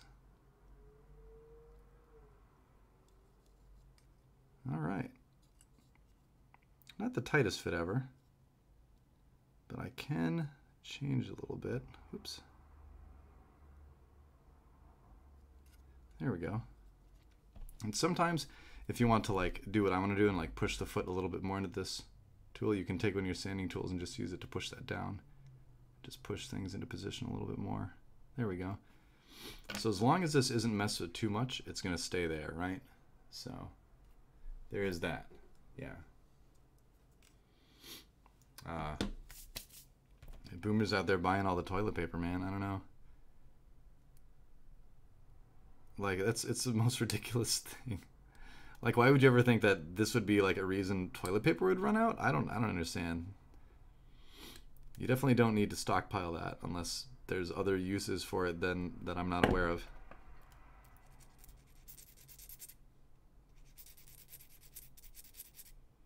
And I mean, unless your grocery store is packed like shoulder to shoulder with people, it's a pretty minimal risk thing going, you know, once every 2 weeks, right? Even during this thing, as long as you wash your hands and don't lick anybody, you know? So I'm kind of, the whole like runs on grocery stores thing kind of doesn't make a lot of sense to me. My local grocery store, like, yeah, everything was kind of pretty much like gone, but all the fresh food was there. And like they would buy all the bread, but they wouldn't buy the tortillas. So I'm like, all right, I like tacos. I can make myself like really delicious fresh tacos now with all this. Because it's not that there's a lack of food. It's just there's a lack of like all the like canned goods and all that. So I just, you know, it's not hard to have enough food for 2 weeks. Like you don't need to stockpile to have food for 2 weeks, right? I mean, if you're going grocery shopping more than once every 2 weeks anyway, you're probably not buying things very efficiently, right? So I find the whole thing kind of silly. It's pretty easy to socially isolate without having to make like a ton of grocery runs. All right, so this, I'm gonna turn the arm a little bit. You can see the glue keeps it locked in there, and then I'm just using the sanding tool to sort of push that into place. And there's little gaps here, but again, a lot of that's gonna be filled with the primer because it's not that big of a gap, so it's okay. Yeah, all right, so there we go. Little skink guys are on there. Nice. We're making progress. And again, this would be something that would take me a lot less time to build normally, but we're going through it step by step so you guys can build it, so it's fine. Yeah. So now it's time to put the actual solar engine on there. So as you can see, there's little bits and pieces. We have to assemble this whole 59 area first. So 59 is a base, but we're gonna need 66, 65, and then 64. So let's build that. The designs in these are so cool. I love it. It's all very neat. It's like there's like this big crystal laser thing, you know, which is so awesome. Give yourself to the rhythm. Thanks for the follow.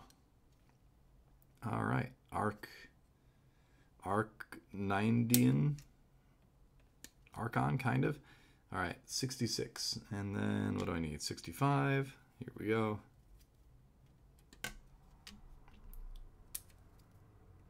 So the Seraphon are essentially these like reptilian dinosaur riding warriors. What I'm looking for is 64, right? Yeah, 64. That are kind of fly around in these spaceships with these things called slan, which are kind of big amphibians that ride on they kind of ride on these like chairs, stone chairs, and they hate chaos and they want to kill all the demons, and they're essentially good guys, but they're the best guys because they're lizards that ride on dinosaurs. So that's what we're building.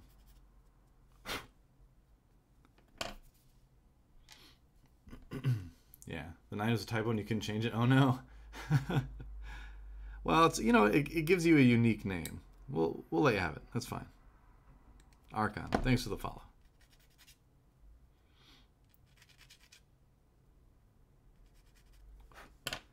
All right, so it looks like this piece gets built first. Does it go like, oh, I see. There's like a little notch here, see? Where it goes like that, right?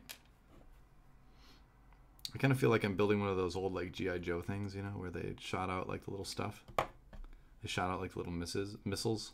Not misses, missiles. But this one just sticks in there. It's like a little crystal inside this device. And then that goes in here, it looks like. Yep. Now this part I've never built before actually, so I should be a little bit more attentive.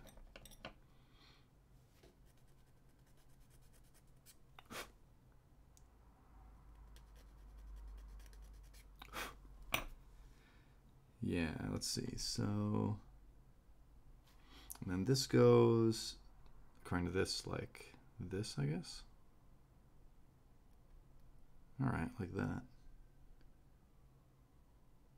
Interesting. All right. Got it. Wow, some of them fit so tightly you can just almost leave it without any glue.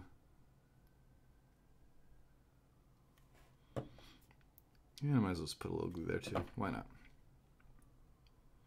All right. And there, that will go in there. And that's part 1 done. Oh. Yeah, I hope everybody's feeling good.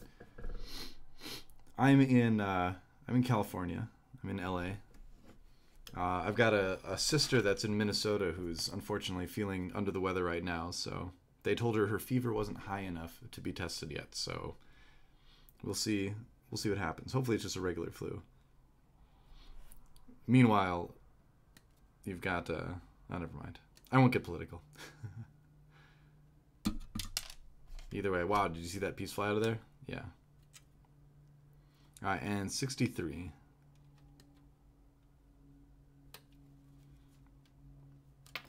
All right, and then this will all go on 59, which is the platform that it goes on. Yeah.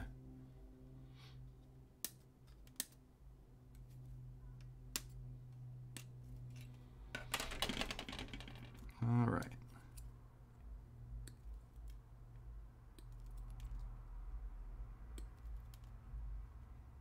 So I'm just gonna get the base all sanded first.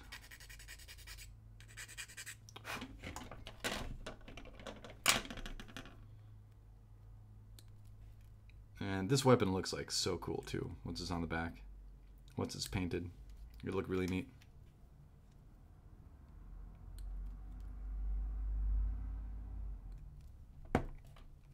The last one I had, like a year or two ago, I built the other weapon option, and they changed the rules. So the other weapon option, it was like really crazy and a lot of fun, but now this one's just like clearly superior. So I'm gonna use this for my army. All right, and piece number 2 goes like this, looks like. You've actually got a skink hand on the back. This is gonna be attached to another skink, and he's putting his palm in here to like make the weapon go, apparently, which is neat.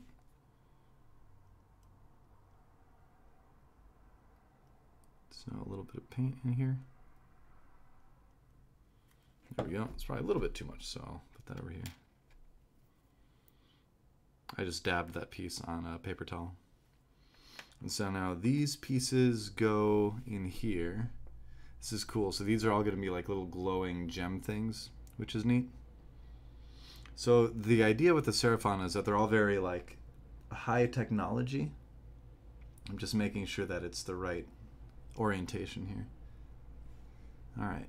They're all like very high technology, but they're also sort of, they're high technology in sort of a primal sort of way, which is really neat.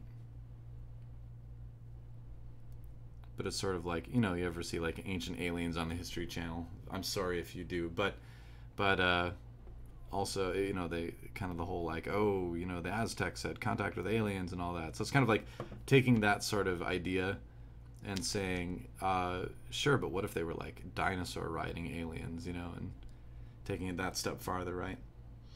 So anyway, so that's where this piece goes. It looks pretty neat. And this piece looks like it fits right on top of here. Does it?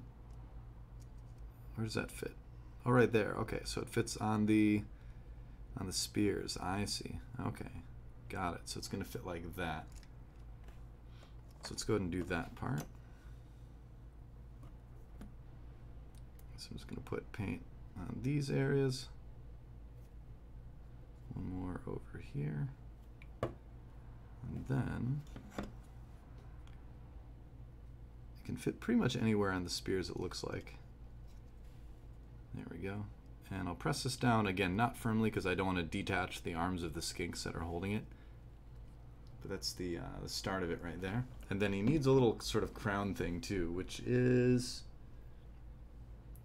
oh, it doesn't have a name for the piece, but I should be able to find it. It doesn't have a number for the piece.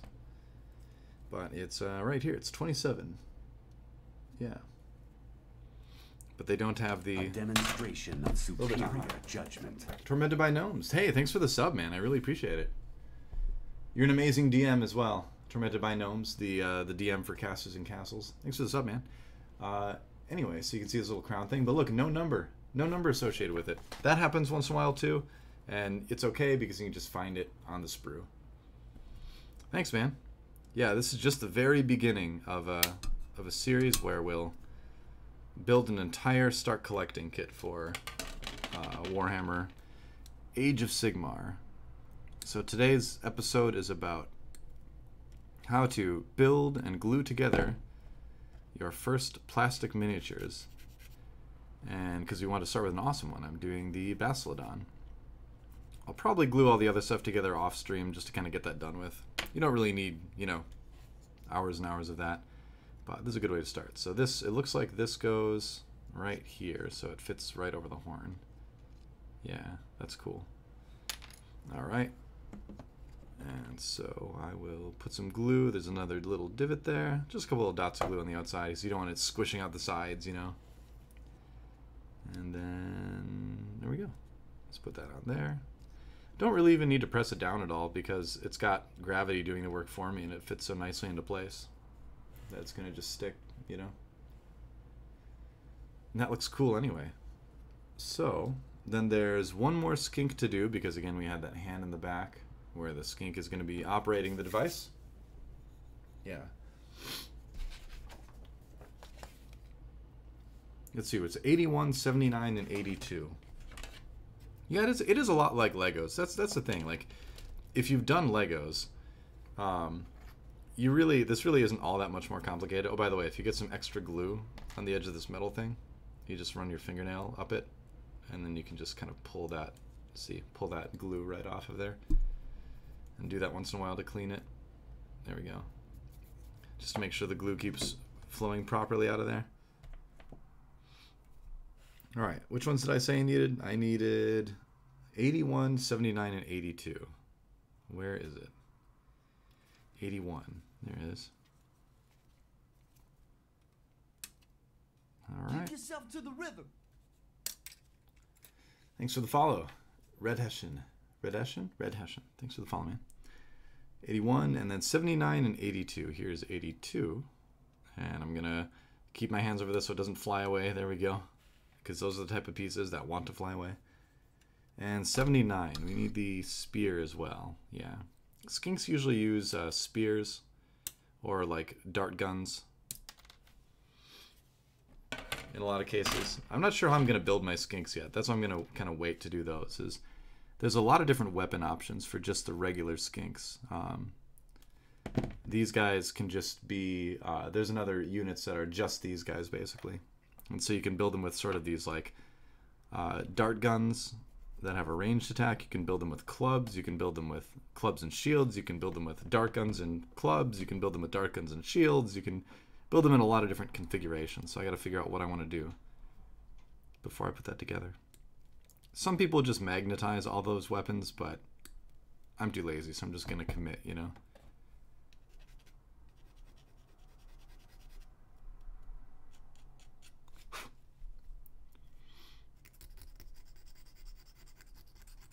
Getting a little bit of sprue stuff off of the tail again.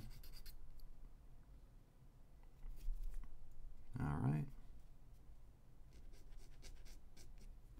Because this guy is crucial. He's an important dude. And we're going to follow the same strategy as with the other two, where I'm going to do this first. Let's glue his arm on. We can get some glue out of there. Sometimes you have to shake a little bit. Oh, sometimes. Remember I said it's good to close it? This is why. So this is a little bit stopped up right now, but I should be able to get it fixed because it's only been a little while, so.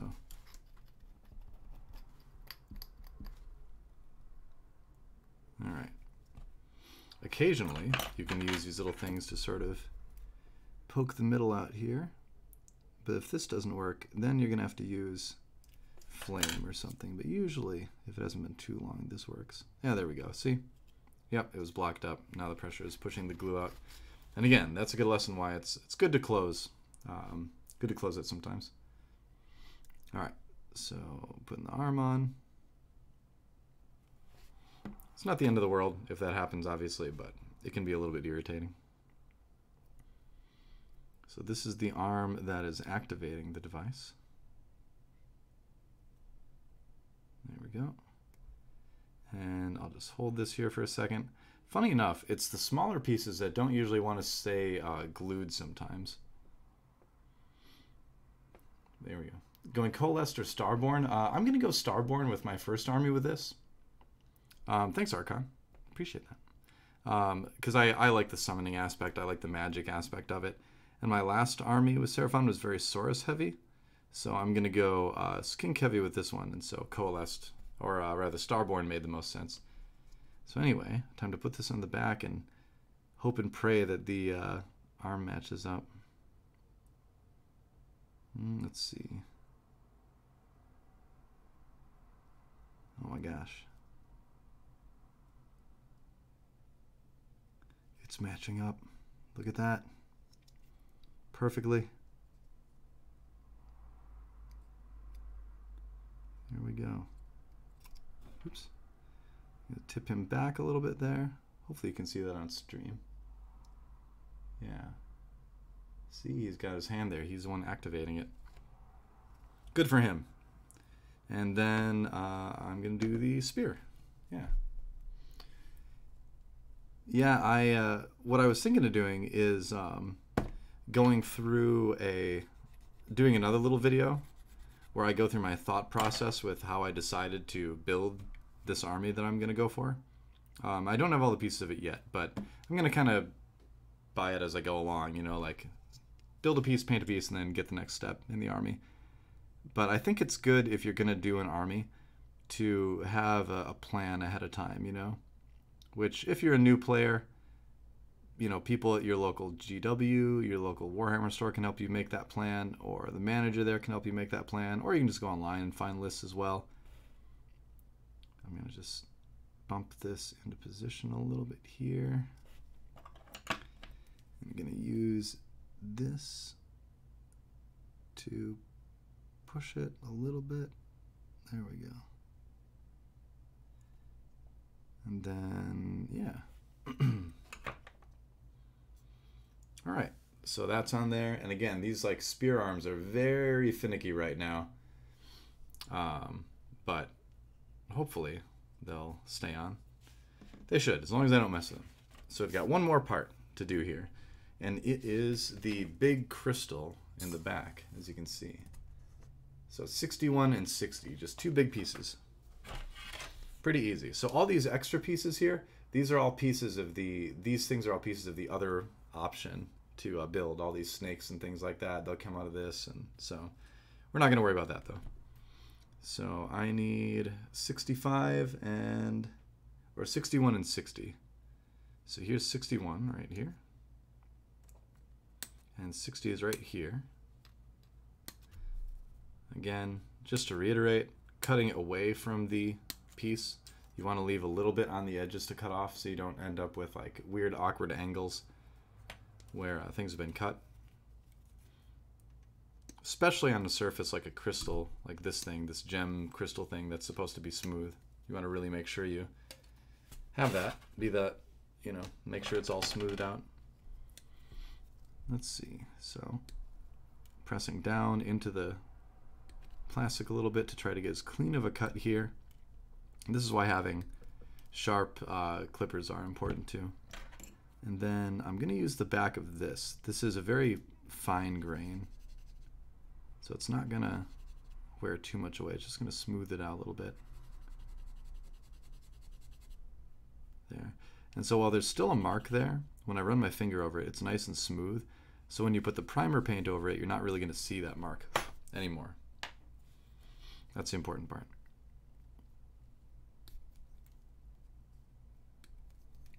And same with this, just clipping all the little extra edges off, and then I'm going to sand it down. There. And where's the flat one? There it is. Since it's a flat surface like this, I'm going to use this one. And these are from Gundam models, these black handled ones. They're a little bit harsher grain, but I like that they've got different shapes, so I've been using these for years. These predate my Warhammer hobby. Okay, and so this, let's see, this will go here. You can see there's a little notch right there, and that's going to line up with a little notch here. So again, if you've got something where you feel like it could go different sides, just take a look, and you'll be able to find exactly how this goes in. So yeah, a little bit of glue on the outside. All right, and there we go, super neat crystal thing.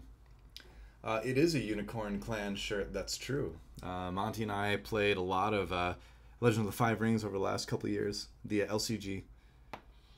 And haven't had as much time for it lately, obviously, with our paths kind of diverging after Overwatch League, but we still get together and play it once in a while. So how does this go on? Is there any specific thing? There probably is. Aha, yes. 2 notches here and here correspond to these little areas. As you can see, it's a fairly tenuous connection, but that's for aesthetic effect, so it's okay.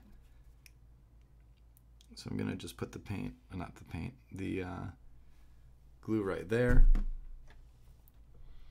And then we'll just glue this, fitting it into the notches, and just holding it for a couple seconds. I'm not really pressing it even right now, I'm just holding it there. Yeah. There we go. All right, cool. So as you can see, it's already pretty solid, and there he is, all done. The solar engine with the skinks piloting it, the one in the back pressing the thing to activate it. And so in the game, it would shoot like a beam of energy, like pew, out of there, you know, across the field, very long range, vaporizing unwary foes using the light of this crystal or whatever. But there's one more step. Got to glue it to the base. Sometimes people do really fancy bases with all sorts of crazy stuff. I'm not doing that. I'm just going to do a pretty basic base. So I'm just going to glue it to, or glue them to it right away so that I can just play with it, right? So generally when you glue something to a base, it's a good idea to glue it where it's more in the center. You don't want to glue it off to the side here where it's, you know, you have parts hanging off and stuff. Glue it more to like the center or the front. I'm going to glue it towards a little bit more of the front orientation. Because again, in the game, you measure distances from the base. So the less you have sticking out, the easier it is to kind of maneuver things around in the game. So I try to kind of do things in a way where there's less little bits and pieces sticking out. So anyway, getting all that on there. A little bit more glue than on the other pieces because this is really what's going to stick them to the base. And then I usually just set it down with a model like this where, you know, it's pretty stable. You know, you've got 4 legs, and then I kind of just hold it down a little bit there. Make sure it's centered just for, again, aesthetic purposes. Oops, and as you can see, it's gonna slide around a little bit. And the best thing to do, you know, is to just set it somewhere and leave it. So there you go. You can see it's gonna take some time. It's to really set, but what you can do is also add even a little bit more glue here if I want. There we go. To these areas that I know the feet are going to be. And then I can just set that on there and let gravity do the rest, honestly. And if there's any sort of gaps or anything like that, then I can just go in and add a little bit of like putty or something like that to fill in the gap and make sure it's working, because these feet might not be all totally level when it's all said and done. But the best thing to do now is honestly just leave it sit, and after a day it should all be on there. But I'll turn it over to the side while holding it so you can see. But yeah, that's it. That's pretty much it. The solar engine. Yeah, very cool. I'm going to turn him a little bit so he's got more of an even footing on there. There we go. That looks good. I like that. Cool. All right, well, there you have it. Yeah, that's it from start to finish. Building the Basilodon with the solar engine. There you go. Yeah. And that, like I said, because I've got some other stuff to do a little bit later today, that's where we're going to end the stream for today. But thanks for watching, guys. That is the beginning of our quest to build and paint an entire start collecting set from Warhammer Age of Sigmar. Boom, there it is. Yep. I'm going to do it all. I'm going to do it all on stream. Except I might build the other models on stream, because building is kind of something where it's like, you know how it works now. Hopefully you have a little bit more confidence building your own models and putting your own stuff together. And then after I get everything together, hopefully over the course of the week, next week, ideally, we can start painting things. So yeah, that's going to be it. No, I don't usually paint them before I glue them. Sometimes I do. Like for instance, just as an example, push you out of the way, Basilodon, you're done. This model here, which the base isn't done yet, but this model here, this was done in sub-assemblies where I did paint different parts before I glued it all together. Like I painted all the little guys separately before I glued them in. So yeah, this was all done in sub-assembly, but you don't need to. You definitely don't need to. In fact, I prefer not to, because I just like to have the model on the board and get playing with it, right? I just want to like put this guy out there on the board and play, you know, even before he's painted. So some people are really obsessive about painting every little thing and then putting it together. I like to just glue it all together, deal with awkward brush angles from time to time. It really doesn't make that much of a difference in my experience, but it's up to you. It's my method is a method. It is not the method. So whatever you feel comfortable with, that's what you should do. Yeah, the Seraphon monsters are a ton of fun. Oh, Crab Clan. All right, I see. Polar opposite to Unicorn Clan, by the way. But anyway, I think that's it. Yeah, that's where we're going to end the stream. So thanks for watching, guys. This has been Hobby Table, the first in what will hopefully be a long and fun series, building plastic miniatures, painting plastic miniatures, and getting a lot of people into the hobby. There's no schedule as yet because my schedule is absolutely insane right now, but the goal is going to be to do an episode on Monday or Tuesday of each week. That's the goal. I'm going to try to make a schedule, but freelance life honestly makes it very, very difficult to stick to. And as much as I love doing this, it's kind of lower on the priority thing as far as scheduling around things goes. So yeah, that's how it has to be. But thanks for watching, guys. If you liked what you saw here, sub to my Twitch channel, follow my social media. There's going to be a lot more stuff because I'm also going to stream. I'm pretty much going to try to stream every day during the week, whether it's painting and building or if it's playing games like Hearthstone, TFT. I'm going to be doing a lot of that as well. I already was last week. That's going to continue.